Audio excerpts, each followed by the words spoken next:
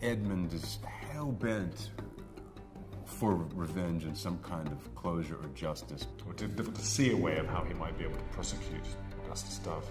He sees the sort of the real villain of the piece.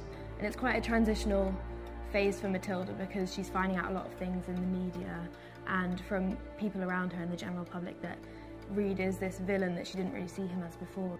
She's finding out things about her father that she didn't know, so I think Reed finds that particularly painful that he can't explain. Men of H Division, I expect you to show your new leader all the loyalty you showed your last.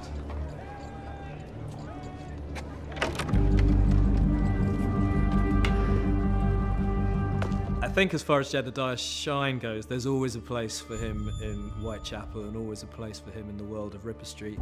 I think he's very much my favourite villain of the past few series. It was important to personify the police, i.e. those who are hunting our heroes, with a character who could really come and sort of take centre stage and enjoy the relish of pursuing Edmund Reed. You know, he is the devil in many ways. He's a corrupt lawman and he's very aware of that and he's very honest about that. I think actually wears that as a badge of honour, and he has a strange moral code within himself, which is be honest about what you are.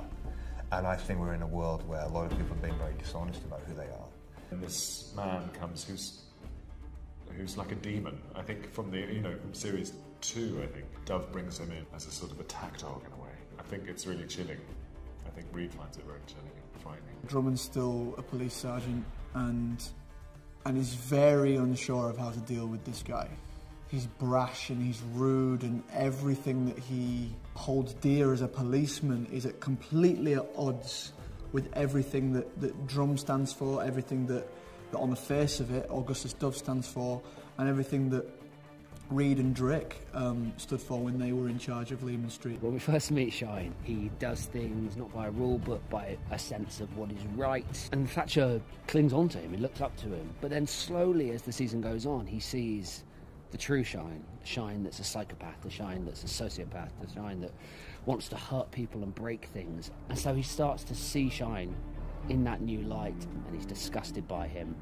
Watching those two big beasts face each other off, I think, is going to provide for some of the most memorable scenes of the whole show ever.